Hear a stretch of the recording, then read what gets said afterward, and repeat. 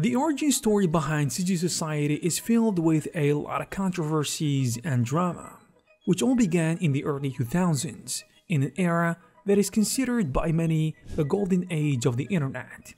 However, the background behind how this website was founded is covered with its fair share of mysteries. Let me explain. Before we continue, if you want to learn animation in Blender, one of the best places to start is the Toanimate animation course. If you are a beginner, you don't have to worry about it, because the course is divided into beginner, intermediate, and advanced levels, so you can take away the best knowledge for your current level and learn at the pace that you are comfortable with. You will learn how to create amazing animation shots that help you stand out with 70+ animation lessons updated on a continual basis, in addition to dialogue clips, feature quality rigs and assets, community access, and technical assistant. So if you are interested, you will find the necessary links in the description. In our story, we have two sides clashing with each other.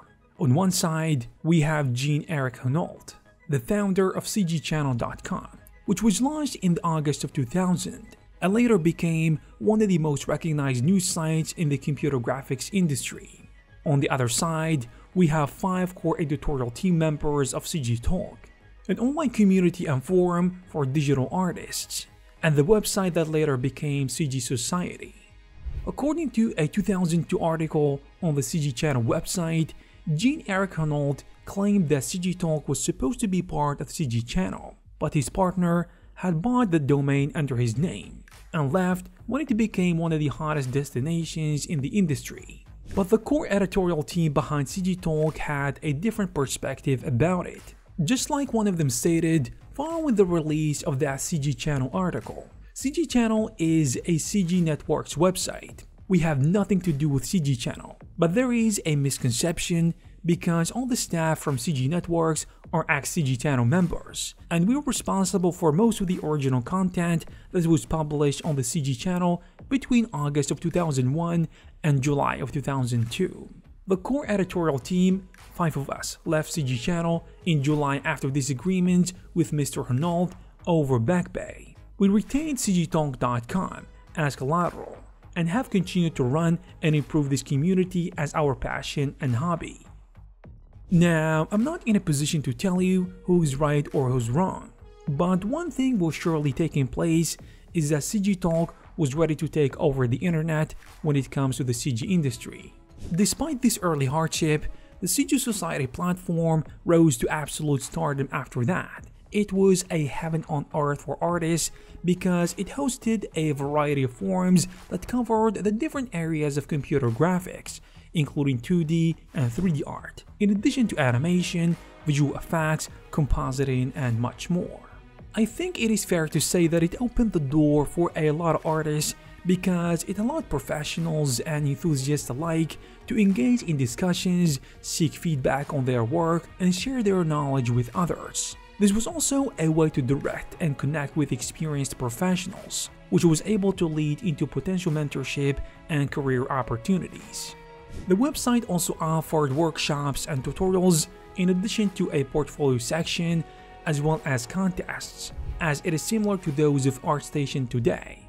In their essence, they were competitions around a particular theme, such as space for example. Then artists can showcase their skills by creating artwork based on that particular subject or concept. Another interesting milestone was hosting CG Awards, which were given to the most outstanding works in various categories, such as 3D, 2D, animation, visual effects, and other categories. I know what I just mentioned seems really normal these days. I mean, a lot of websites are doing this. However, this was at a time when the internet was still very young, and not common to see a website with all those features. I'm talking about the 2000s after all, a time when CG Society truly boomed, which made the platform become the central forum website in the industry. As they say, every beginning has an end, and every end is a new beginning. And in a sense, this is what happened to CG Society.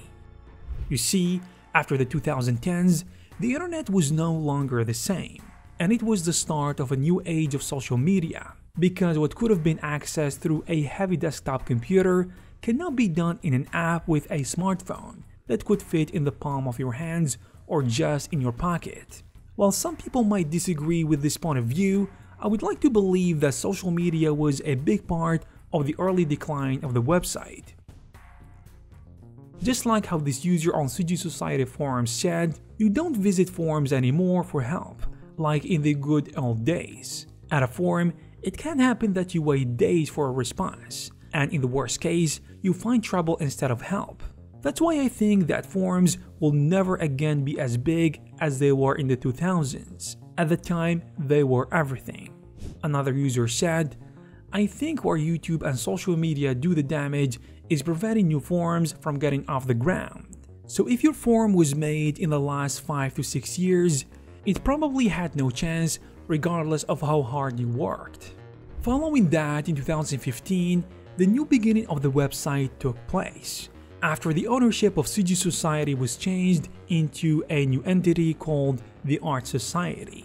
And about this news at the time, we can read on the CG Society website this statement, quote, "This change has come about a lot of conversation and collaboration with the new owners. Our industry is changing at a rapid rate, and CG Society is committed to continue to serve the digital art community that has supported us so loyally for over 13 years. Last year, we got to talk with the Art Society and found they offered what we believe CG Society needs to take the community to the next stage."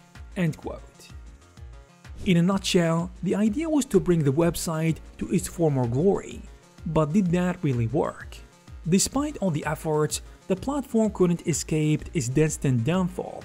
Unfortunately, earlier this month, the CG Society team officially announced the permanent retirement of the platform after a long and heartfelt consideration, which will take place on the 8th of January of 2024. It is an event that is marked with a lot of sadness, as we are about to witness the downfall of a major website in the community, and the loss of more than 2 decades worth of knowledge that was constantly dropped on the platform through the years, which I personally still visit from time to time.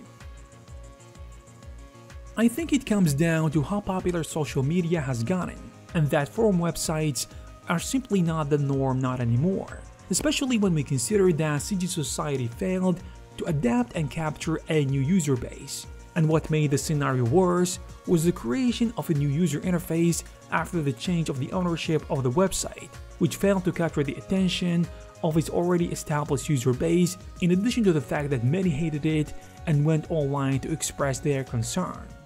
Following the shutdown of CG Society, I think it is only fair to say that it is the end of an era, and an end of a platform that will be forever in the hearts of many as the go-to CG website.